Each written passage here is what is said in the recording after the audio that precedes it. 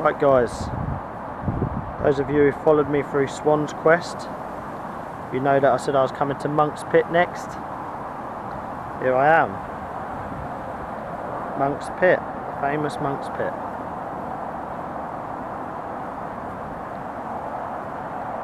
Good sized lake. Similar size to Swan, I'd say, about 18 acres. This peg here is called the Plateau. This is the first peg we come to along the field side. I'm going to be doing most of my fishing from this field side. I'll give you a little walk up here. Just because on the motorway side there, it's just not very safe with my two dogs. So I'm going to camp up over here. I've got a long chuck on me, so I can cast more than halfway across if need be. Let me walk down here.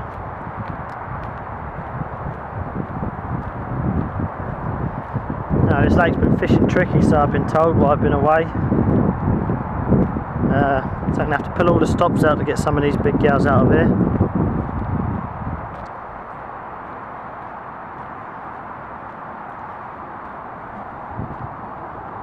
Next peg.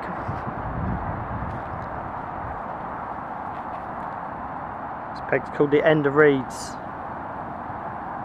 Obviously because the reeds run right away from here to the plateau peg where we just was.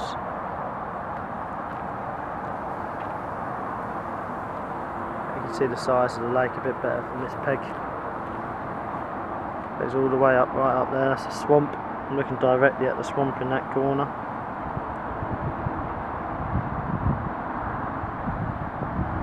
Where do you start on a lake like this, eh? Probably one of the most peggy lakes I've ever fished. It's all about spots and pegs. It's a bit of a nightmare, to be honest. Especially as I like to fish my own spots and create my own spots. Which I do intend to do, by the way. I'm not going to jump on the bandwagon, start fishing the known spots that everyone catches from. That's just full of other people's leads where they've just ejected over the years. Because it's such a weedy lake, you've got to drop that lead instant. It's really crucial. There's Mercy, by the way. Say hello, Cowpig. Cowpig. That's her little name, I call her Cowpig. You know that from Swan, if you guys have followed. She looks like a half cow, half pig. So, by the way, that's the peg I've just got here. I started in, it's called the Grassies. It's the worst peg on the lake, does no fish, no one fishes it. It's full of crap, full of weed, full of silt, detritus, everything. Basically, it's crap, don't ever fish it. That's why I'm in it. And it's going to make it my own. I'm going to rake the shit out of it, and I'm going to get some big gals out of there. Right, moving on.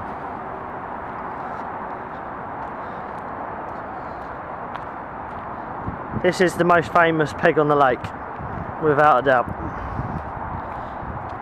If you hear someone mention Monk's Pit, you know, as famous as it is, it's been around for years. It's been chucking out 30s and 40s for as long as I can. Probably since I was born, to be honest. And here we are, look, double point. Most talked about peg on the whole lake. Does more fish than any other peg on the lake. At the right time of year, it does probably the biggest stamp of fish, I'd probably say. Biggest stamp comes from here. Down there where I showed you up near the plateau and the chat room. Up there you can just about make note of the boat down there. I think you generally get a few of the smaller fish up there. So yeah, here we are. Double point. I'll step back a bit so you guys can have a proper look. Call it double point because look how luxurious it is. Look how wide the peg is. Boat. Most pegs have boats here because you just got to get straight out on it. No time to piss about, life jacket on and get out to the fish. When they lock up here, they don't lock back out. You've got to get above them in that boat fast. 9 times out of 10, if you do it right and don't put too much tension on, you can land the fish. I do see certain people, I've seen them earlier on in the year trying to tug their faces off from the bank, and it's just a definite no-no. Bad fish welfare, bad angling in my eyes. There we go, double point. I'm moving along to the second most popular peg, probably the most popular winter peg.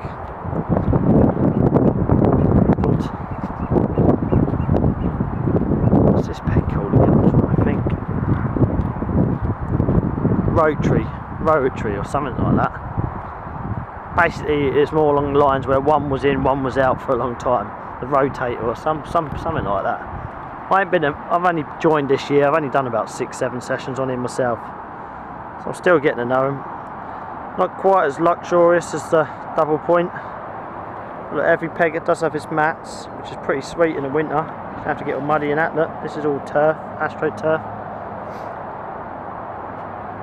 This is the deeper end now. We're just headed right up the deeper end now. I'd probably say this is about 18 to 22 foot in front of this peg going across that way. About 22 out there. And where we was just out there, where you'd be fishing if you was in double point, I think it's about 14 to 16. So slowly tilts right down, right until you're into about 24 foot down the end there in places. So that's Monk's Pit. I'm here, I'm excited. I've got a lot of work to do. I've got to figure this place back out. But hopefully, once I crack this little nut, it shouldn't be a problem, and we should get some of the big gals on the bank. Well, hopefully anyway. But for now, I'm going to get back and sort my stuff out, sort my rods out and that, and I shall keep you updated through part 1. And I'm going to keep recording right the way through. I should be here for about eight weeks or so. I'll just try and pinch a few of them big gals and see what happens. But for now, I'll speak to you soon. Hi people, I'm back again. I'm on Monk's Pit this time. Those who have followed on Swan and watched the previous episodes on the Bluebell Complex, you will know that I mentioned I was going to come and have a go down Monk's to try this new bait I've got, this new prototype boilie. I've got another 9 months left to test it, well 8.5 to 9 months left to test it. So I'm on Monk's, obviously. Those who know, who are in the carp world, it's a little bit easier than Swan. Obviously Swan, you can't, sometimes you don't expect to get a bite really, because it's just one of them lakes, but here the stock's quite a bit higher, probably maybe double, maybe 3 times the stock in the same size water. So I'm feeling optimistic. I've just trickled a bit of bait in. I put about 20-25 spoms over 3 rods. I got the 3 rods out first time, boom boom boom, as usual, you know me. I've got them clipped up on the distance sticks because I got here last week. I got it down for a quick overnighter last week, just to stick a bit of bait in and give them a little taster, as you will, tickle their little taste buds. So obviously I led it about and had a little find last week and found a few spots. So well, I actually found 1 spot. It's really weedy, for those who know or fished Monk's previous. It's full of that crap weed, that kelp. It's about the worst weed that exists on the planet. It just locks you up solid. It's all boat jobby here. Pretty much you've got to get straight in the boat and go out after them. So it should be pretty hectic, and hopefully along the way I'm going to treat you guys to 1 or 2 of the big gals, fingers crossed, you know. I'll try my best, as usual. Things are looking good. I've already seen 2 fish show on the spot, so things are looking promising. It's about 8:30 at night now. Had the rods in about just over an hour, I'd say. I've been spodding out for half hour. So I thought I'd give it a little rest before the light completely faded away, and just give you guys a quick update before I start spodding out a bit more. And I'm going to get a little bit more bait in shortly. I don't want to leave it too late, because the fish are really starting to feed now. The sun's just set down below the trees on the left, so things are looking promising. But those, just keep following, guys. What can I say? I'm here. Keep following. I'll try and make it as exciting as possible. Try and get some underwater footage this time round, and try and get some some footage on the GoPro, get some live takes, step the game up a little bit and show you what this bait's all about. And we'll see just how good this bait is now, won't we? Obviously those who followed on Swan, you've seen what I've done on Swan. I had quite a few fish out, some absolute stunners spawned out at low weights, but equally stunning. Obviously I had the big common, which the perfect common, which I'm absolutely made up about. It's a fish I've always wanted. It's a bit of a dream fish, to be fair. Don't come out very often, maybe once a year, twice a year at best. So I'm here on Monks now, trying my luck in it here over the next 8 weeks. So we shall see what's going on.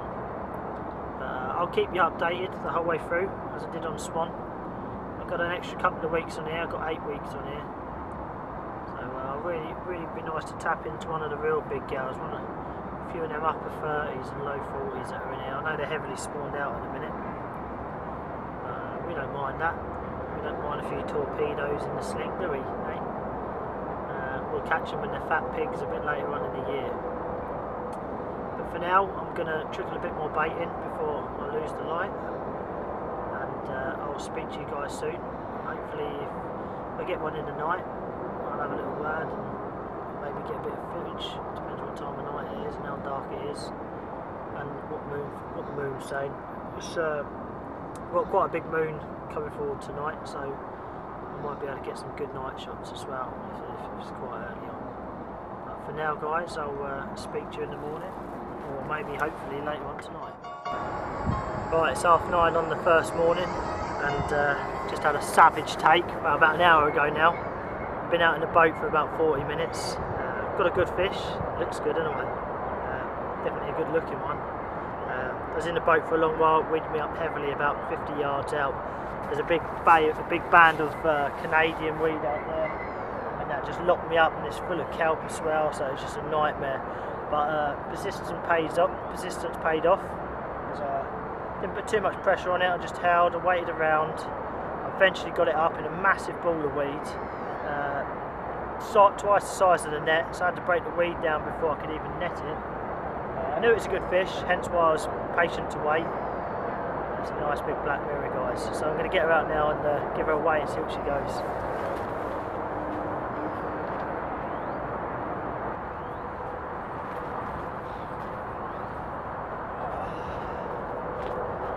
Yeah, she's a nice weight. She definitely don't feel bad. Let's have a look and find out. See if she's over the magical 30 mark, eh?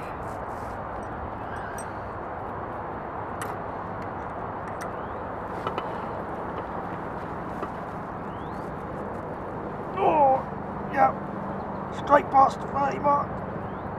33. Looks like 33 on the dot. Let's go again. Yep, 33. I'll take 33 on that baby. What a result, guys, what a result. Pretty much my first session back since I've been at Swan and Bluebell and that. Got 7 more weeks left on here trying out this new bait. And I keep saying to my mates, this bait's picking out the big girls. And there's the proof. Oh, what a lovely looking fish. It's so dark and yellow. It's a bit of a magical fish, this one actually. Looks very nice. Wow, look at the colours on that. You'll shortly see, guys. What a fish. What an epic battle. An hour-long fight on the boat. It's pretty amazing.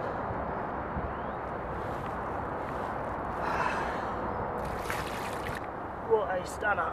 Spawned out as well. Who knows how big she would have been. Who knows, eh? Heavily spawned out. I'll get her up. I'll give you a swell if she'll let me.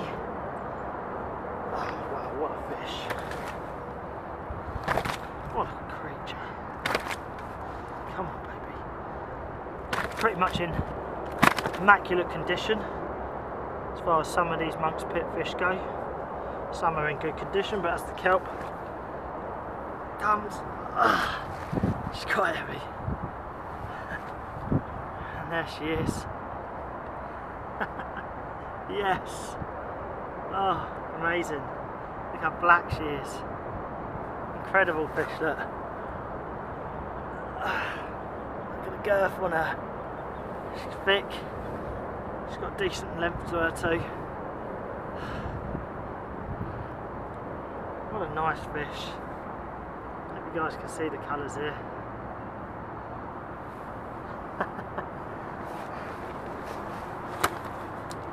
Calm down, darling. Come on, calm down. Get a bit more water on her.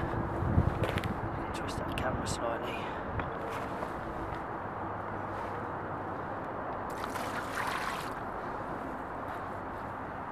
One more. And there she is. Monk's Pit 30. Stunning, eh? Perfectly proportioned. Real old fish. I'm made up, I really am made up.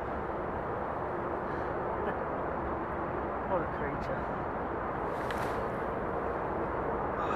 Stunning. Right, I'll get a couple of still shots, guys, and I'll speak to you in a bit.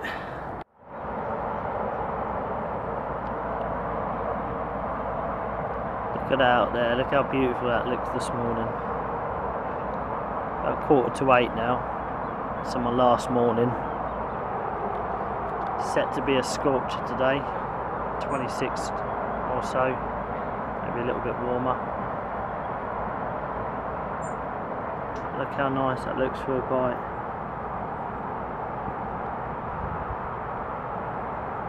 My rods are set about just on the edge of that ripple, just into the ripple out there. And the fish generally haven't been reaching me until about 8:30, 9 o'clock time. They sort of move across from there and up here. For about 9, half 9. So yeah, expecting a bite within the next hour and a half, I must say. It looks good. The rods are still out from yesterday, 2 of them. It looks spot on. I actually had a low 20, just over 21 pound on the left hand rod last night at 1 in the morning. I didn't bother with pictures or anything, I just slipped her straight back. I was absolutely knackered, so she got slipped back. But looked a nice fish though, good condition, it's the main thing. And it was a bite, you know, that's what we're here for, bites.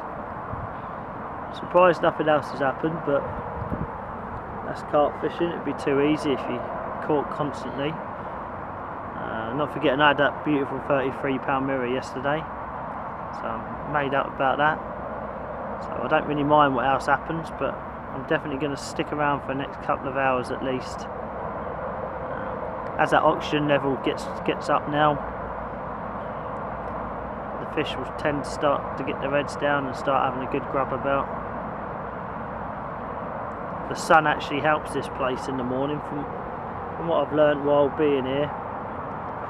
And when that sun comes up, that water gets oxygenated a lot faster than it does when it's overcast in the mornings, which then prevents it would prevent the fish from feeding if it's cloudy and stuff, as hard anyway.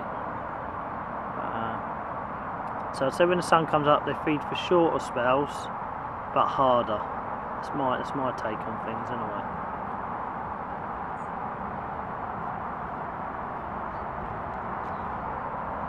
Seen a few shows early this morning, about 6 o'clock, over the double spot. You can actually see a little slick coming up now off the double spot. You can't see it, you guys at home.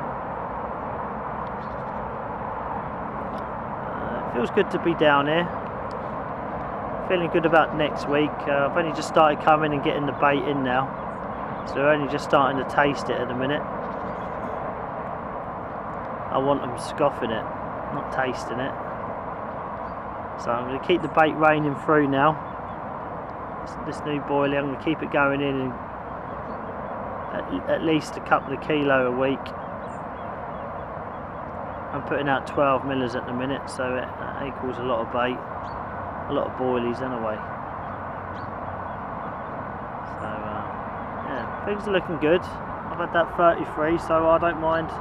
Quite happy to take a little bit less action and pick the big girls up. Well, I am fishing a peg that doesn't really get fished at all. It's the weediest peg on the lake, or one of the weediest pegs.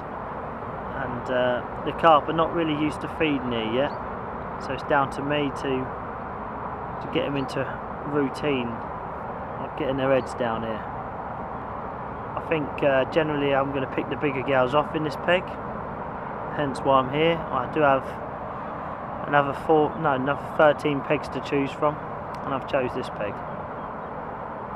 And it paid off to great success with that 33. I've had a low 20 now. So fingers crossed something might happen this morning. Who knows? Dropped a bit more bait in yesterday after having that 33. Put in about another 17 or 18 spums. Sort of lost count about the 16 mark. It was 17 or 18, I'd say.